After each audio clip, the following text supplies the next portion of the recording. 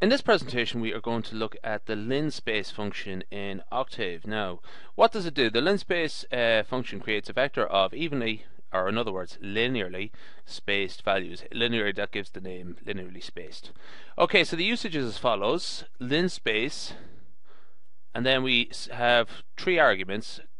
So start value, the first value, stop value, the last value, and also an optional argument called length. And this is optional, and it specifies the number of values that is to be returned in the vector. So if you leave this, the default value is essentially 100. So okay, so let's have a look at that in Octave. So let's go to Octave now.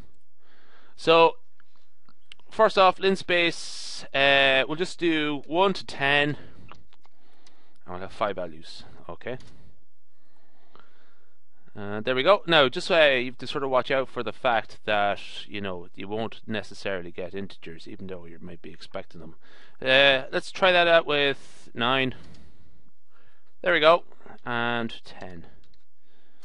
So you get integers there. Okay, actually, just a remark, it includes the upper and lower bounds, so it includes the stop value, and the start value, and the stop value.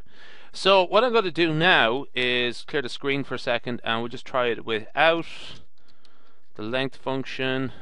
Whoops. And there we go. We're going to get a whole page of output now. There we go. So I'm just going to scroll down here to the bottom. There we go. So you get all the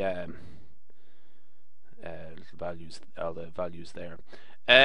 So that's quite a lot. It's sort of, the output's not very readable, although it's useful for checking. So 1 to 99, I call that X. Oops, there we go.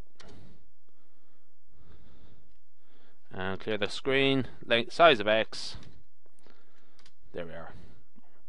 So it's got 100 values in it. Okay, that's the end of the presentation.